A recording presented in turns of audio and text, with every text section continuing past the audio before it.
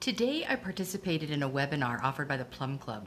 Its title was Understanding Women, Effective Marketing and Sales Strategies to Reach Today's Savvy Female Consumers. I co-presented with Stephanie Holland, the author of the book Sheconomy. I thought it was interesting that the thing that people seem most challenged by wasn't what I expected. I thought that people would struggle with the idea that women have spending power and make the important spending decisions. But that seems to be pretty well accepted. Rather, the thing people struggle with is getting into the perspective of their customer. And if that's the case, this is a barrier to sales success, not just for selling to women, but for selling to anybody. In fact, one person asked the question, so, if our goal is to sell to women according to what is important to them, how do we approach value? And what they meant was, how do we sell into higher value goods from a lower value starting point, like taking someone up from a half carat to a 3/4 carat diamond?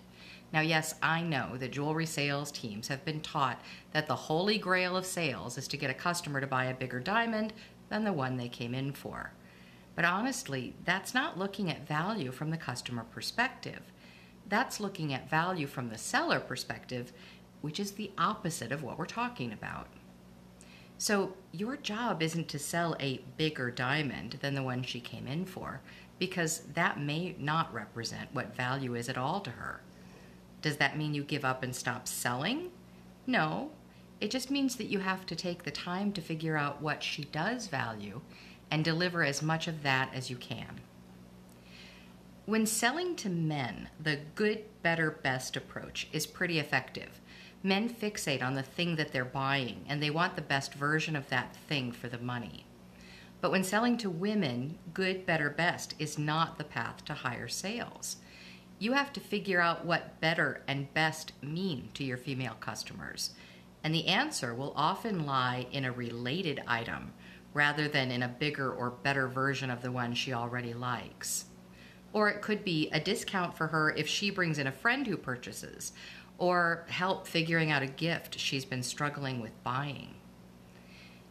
One of the attendees after the session, her name's Alicia Naru, she summed it up perfectly in a message that she sent to me on LinkedIn after the webinar. She said, "My biggest takeaway is that jewelry is not just about a beautiful product, but what that product represents to the female buyer and how to effectively communicate that to her."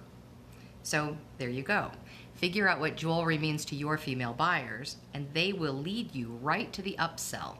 You won't even have to work that hard for it. Anyway, thanks to the Plum Club for offering this webinar for free to our industry. It's a great service. And that's it for now. I'll talk to you soon.